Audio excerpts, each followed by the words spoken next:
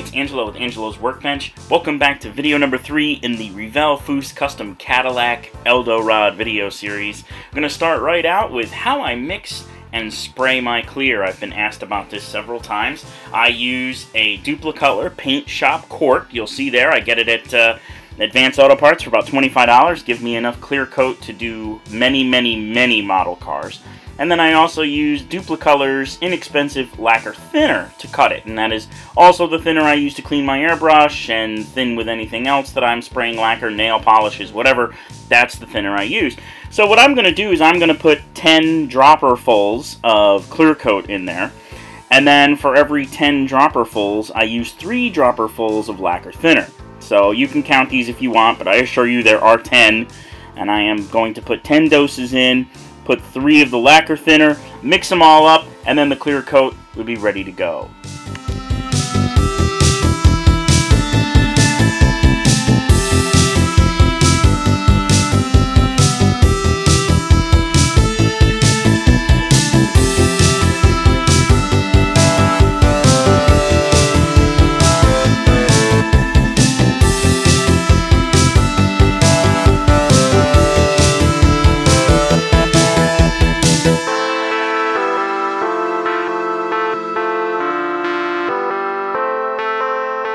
And once this is mixed up, we'll go ahead and start shooting the clear coat onto the body and the other painted parts. If you want to skip ahead to the assembly portion of this video, I do assemble the engine and part of the chassis. You could skip ahead to about the 5-minute and 20-second mark. The assembly begins there.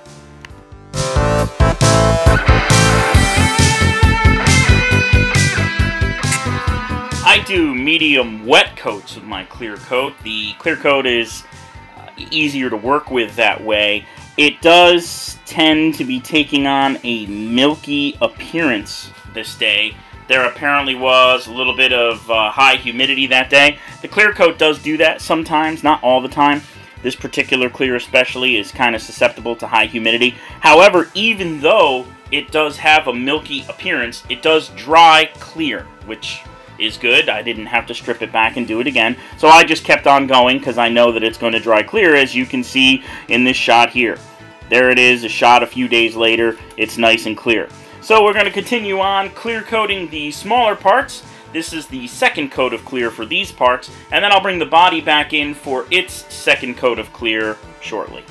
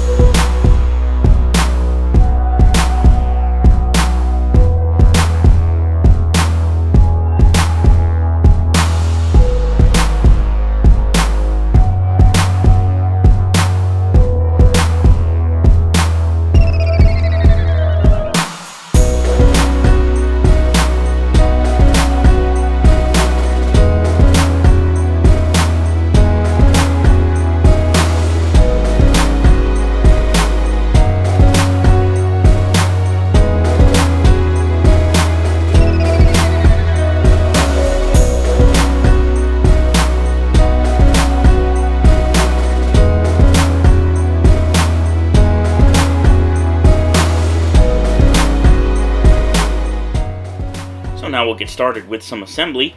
I have painted the belt pulley assembly flat black, and now we'll detail the pulleys with some Tamiya XF16 flat aluminum, and then we'll continue with the engine assembly and get it put together.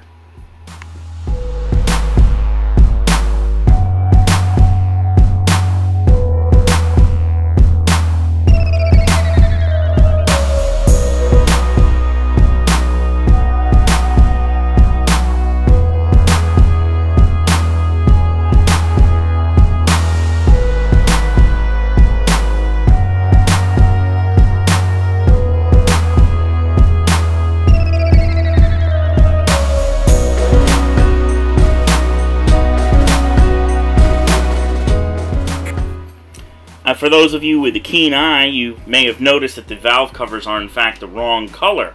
On this kit, the instructions tell you to paint the valve covers the same color as the engine. However, upon review of the actual car, I did some Google image searching, I found that the valve covers are in fact body color. So later on, I did remove the valve covers, paint them the correct color, and reinstall them.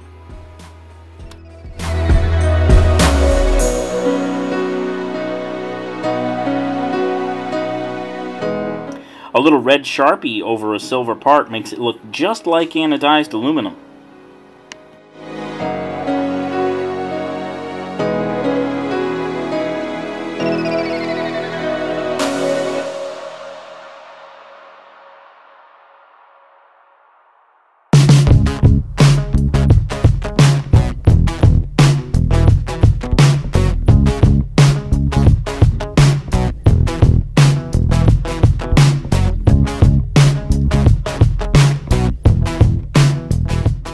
Sharpies come in handy quite a bit on the bench. Here I'm using a black Sharpie just to add a little detail to the engine. I've used Sharpies for detailing anodized parts, as I did just a little while ago. Little caps and things like that, as I'm doing right now. Headlights, taillights, turn signals, you name it. Sharpies can be very handy if you need just a little bit of color without having to get out the paint.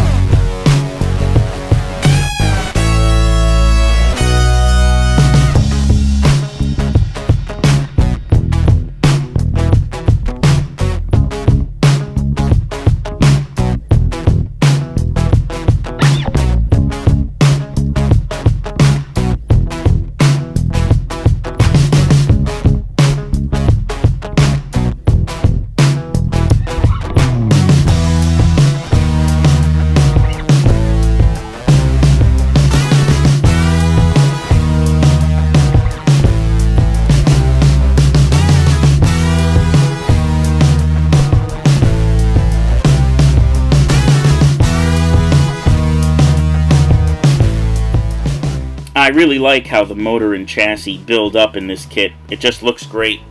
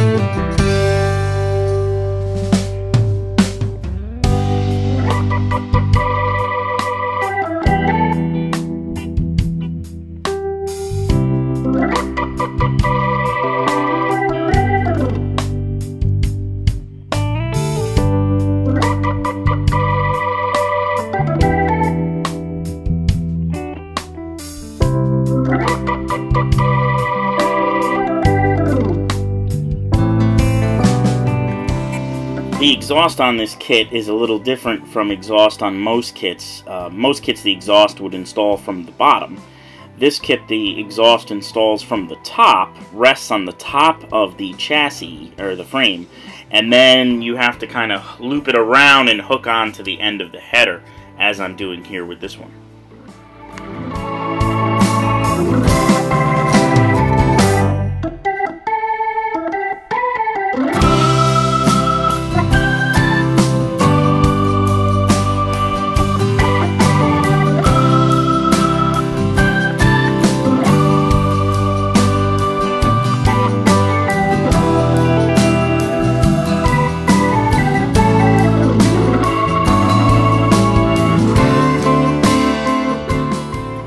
And with the completion of the exhaust, that's going to wrap up video number 3 in the Revell Foose Custom Cadillac Eldorod video series.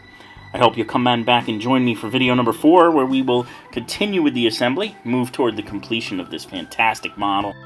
Don't forget to check out my playlists. I have over 100 videos on this channel now, all organized into the playlists by the build, so they're easy to search and find. If you haven't already subscribed, go ahead and click that subscribe button, and also don't forget to like this video. I really appreciate it. Thank you for stopping in and watching.